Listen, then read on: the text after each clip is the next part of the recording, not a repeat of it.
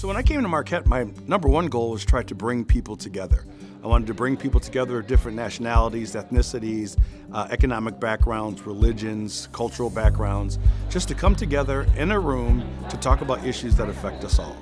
Hello, my name is Derek Mosley. I'm the director of Marquette Law School's Lubar Center for Public Policy Research and Civic Education. I feel like he's like a celebrity in the Milwaukee area, just even with like food and everything, like exposing people to new places, exposing people to new businesses, really being an advocate for people in Milwaukee. I think he's a really good role model to look up to. He's very influential in just making sure that we are exposed to everything Milwaukee has to offer.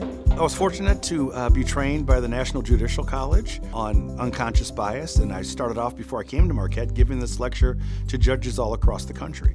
And now that I'm at Marquette, that has expanded to Fortune 500 companies, schools, colleges. I've given this lecture to. I wanted to do something about social justice, but also what does justice mean? So I was looking for somebody in the judicial system. Asked Derek if he wanted to come and talk to our middle graders. He came, the kids loved it. And since then, he's been coming back. Every year he comes back. That's wonderful. Somebody who is so busy, but he gives back of himself. And the kids feel that it's genuine. And every time he teaches something new about the community of Milwaukee, about its history, and that gives them such a sense of empowerment. People come to him, and he's like this magnet because he shares of himself, and he does it with great love, enthusiasm. My mom said something to me that I had on my bench, and I have it in my office, and I have it at home, and it says, "To the world, we're just one person.